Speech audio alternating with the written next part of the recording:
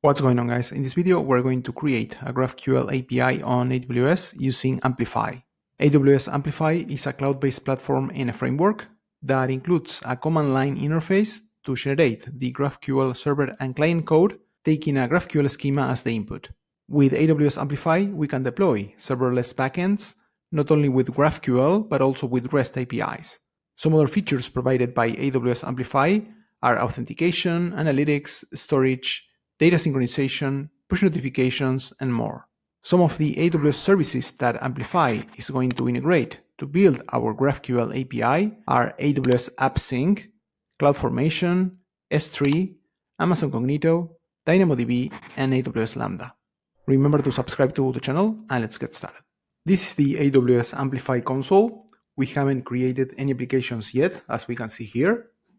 So let's go to the terminal and let's start working with the Amplify CLI to create the backend with GraphQL. I'm going to create a new folder, Amplify GraphQL. Let's enter to that folder. And first, we need to install the CLI, npm install -g at aws-amplify/CLI. Okay, so the Amplify CLI has been successfully installed. Here are some links to access to the documentation. Our Amplify frontend could be written in JavaScript for web, or we can also create an Android application or an iOS application. And now let's configure the Amplify CLI. So I need to run Amplify configure. Okay, first is going to ask to sign into the AWS administrator account. I'm already logged in, so I'm going to click on enter. I'm going to select the region. I'm going to select US East 1. I'm going to create a new user. I'm going to call it Amplify. And this is going to redirect us to the IAM console, where we're going to create this new user. I'm going to click on next. I'm going to assign administrator access. I'm going to review it. I'm going to create the user. And here I need to grab the access key ID and the secret access key. Okay, let's go back to the terminal. Here I'm going to press on continue. And here I need to enter the access key ID and the secret access key. Okay, here I can assign a profile name. I'm going to keep the default profile name. And we are good to go. We have our user successfully created. And now we have the credentials to use the Amplify CLI and generate all the resources in the cloud. Okay, now if we go to Amplify help, we're going to see all the different commands. Let's zoom out this a little bit. Okay, let's run the init command to initialize a new project. So Amplify init. I'm going to give the same name for the project. I'm going to create a new environment. I'm going to call it dev. I'm going to use Visual Studio Code. And I'm going to use JavaScript. I'm not going to use any front-end framework. I'm going to keep that path for the source directory, the same for the distribution directory. And I'm going to keep the default build command and the default start command. I'm going to use the default AWS profile.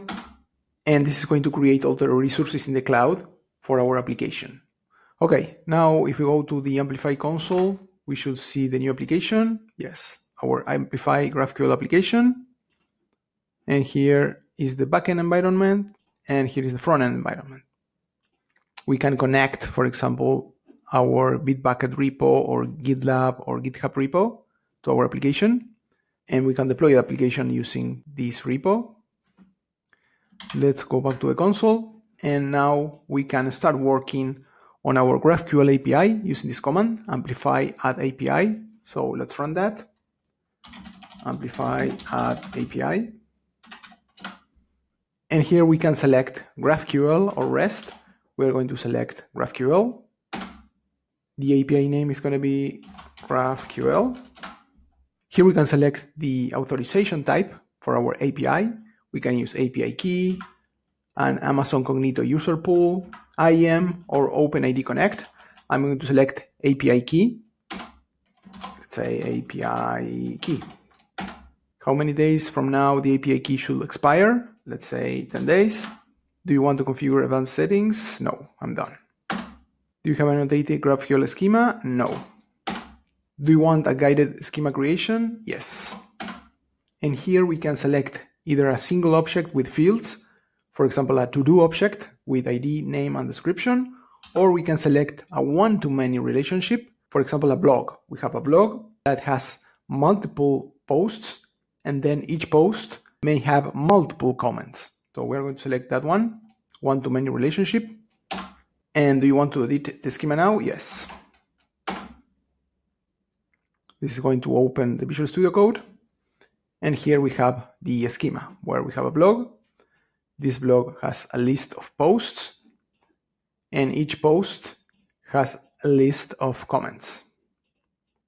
And if we want to use API keys to access our API, we need to add auth, and we need to allow public access like this.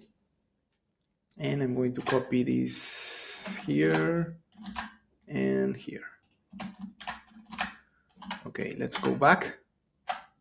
And here I'm going to continue. Okay, now if I run Amplify push, it's going to build all the local backend resources and it's going to provision those resources in the cloud. I'm going to run it, Amplify push. And this is going to show me the category of the resource, that is an API, the resource name, that is GraphQL, the operation, that is basically creating the API, and the plugin, that is going to be AWS CloudFormation. CloudFormation is going to be the service that is going to create all the resources. So I'm going to enter yes. Okay, and now the CLI is going to ask if I want to generate the code for our GraphQL API. I'm going to enter yes, and I'm going to select JavaScript. I'm going to keep it as it is. Do you want to generate, update all possible GraphQL operations, queries, mutations, and subscriptions? Yes. I'm going to keep it as it is. And this is going to generate all the client code and the server code and resources. So it's going to run the CloudFormation stack. It's going to generate all the required resources. It's going to create a couple of tables on DynamoDB. We're going to see that in a second. Okay, in the meantime, if we go to Visual Studio Code, we're going to see here in the backend, we're going to see here, we're going to see the resolvers. These generated code are basically velocity templates. Velocity is a template engine that AWS uses, for example, in API Gateway. And here we also have the stack definition for CloudFormation. And what else we have? We have some other configuration, team provider, the roles, and different metadata that is part of the configuration of our app. Okay, now we have our backend ready. We have this endpoint that we're going to use to execute our GraphQL mutations and queries. And this is the API key to authenticate the requests. And now if we go to the AWS console, and if we go to DynamoDB, and if we go here to the tables section, we're going to see that Amplify created these three tables where it's going to store the data. We have this blog table that is going to include a list of posts. So we are going to have a reference from the post to the blog. And then we're going to have a reference from the comment to the post. We have the blog with a list of posts and each post with a list of comments. Let's go back. I'm going to grab this endpoint and I'm going to use it here in Postman. I'm going to replace this and I'm going to add an authorization header. I'm going to replace this by this one. I'm going to copy this. Okay, and now let's run a mutation. Let's create a new blog. If we go to the schema, here we need to find the create blog mutation, this one. So this mutation, name create blog, requires an input and the condition is optional. So I'm going to use this mutation here. And I'm going to pass just the name. As we can see here, the name is the only required field. So let's run this mutation. And here we have our blog created. If we go to DynamoDB, here we're going to see that we have one record. Here we have one item with the name that we assigned. Let's go back. Now I'm going to create a new post, and I'm going to use this identifier to connect the blog with the post. So I'm going to use this mutation, and I need to pass this blog ID. So I'm going to use here a variable, and the variable is going to be blog ID, and the value is going to be this one. I'm going to paste it here. Okay, let's run this. And here we have our post, and here is also returning the blog as we specify here.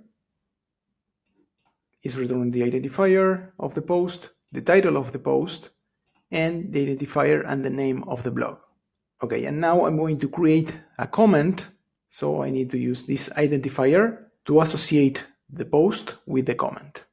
Okay, I'm going to remove this, and this is the mutation to create a comment where I'm going to pass the post ID, and the content of the comment is going to be this string. And here, instead of passing a blog ID, I need to pass this post ID. And I'm going to replace this identifier with this one. That is the identifier of the post that we just created. I'm going to paste it here. And I'm going to run this. And as we can see here, we have the comment that has this content that we entered here. It has the post associated to it with the identifier that we specified here, and with the blog that we created. And if we go to DynamoDB, we're going to see we have the blog, then we have the post here, and then we have the comment that we just created here. Okay, let's go back, and now let's run a query. Let's remove this. Okay, and let's add a query. And this query is going to return all the blogs, all the posts that are created for that blog, and all the comments added to the post. I'm going to run this. And as we can see here, we get the blog that we created, we get the post that we created, and the comment that is associated to that post. And here we can see that we specified these attributes, ID, name, and posts, and that's what we get here, right? The identifier, the name, and the posts.